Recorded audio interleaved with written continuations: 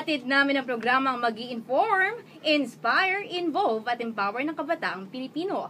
Hello guys, welcome back to my channel. This is Kylie D.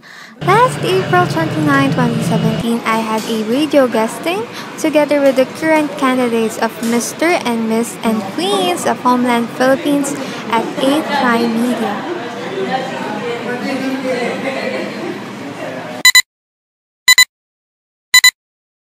Hatid namin ang programang mag-i-inform, inspire, involve at empower ng kabataang Pilipino. Kami rin ang official youth media partner ng National Youth Commission at ng United Nations Envoy on Youth. Sila po ay mula sa Mr. and Miss and Queens. Teka lang.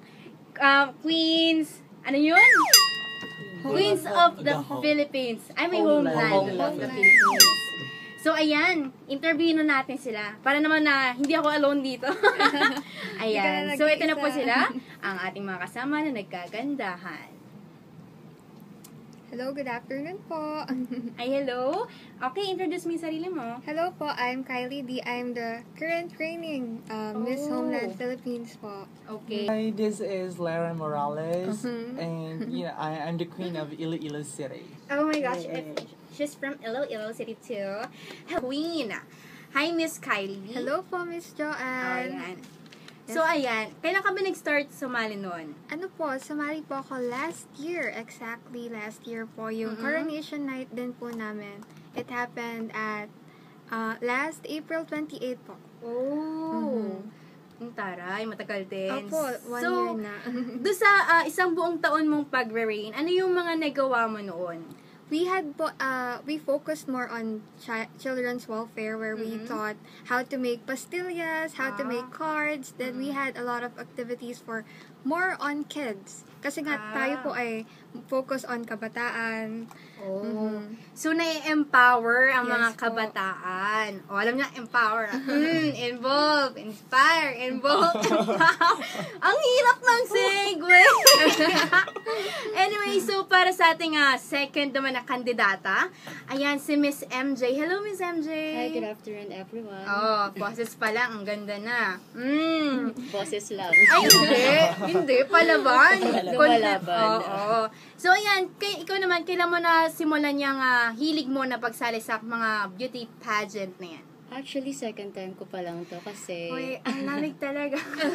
yung first time ko talaga when I was in college, second year college.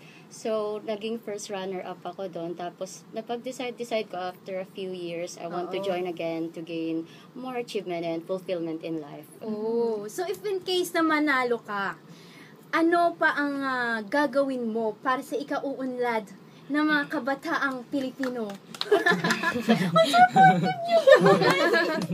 Well, definitely, I will devote my time because time is the precious gift that you can give to everyone. And especially, I'll make sure that I'll be the voice and help to empower the youth. And also, I would like to emphasize my advocacy about healthy mind, healthy life. Oh. So, tapos na po. And hopefully, joining in this pageant, I can definitely bring home the crown to our province. Since way back last year, our representative in Zambales held as second runner-up. So hopefully this time, it is a perfect time for us Zambales to take home the crown. Okay.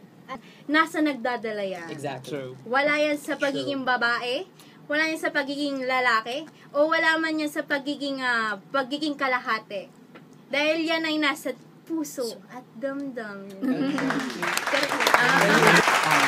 We would like to invite you all to witness one of the most prestigious pageant of the LGBT community. That will be this coming May 27, 2017, exactly 8 p.m. at Tanghalan Pasigueño, and witness the most spectacular event that you will ever watch for entire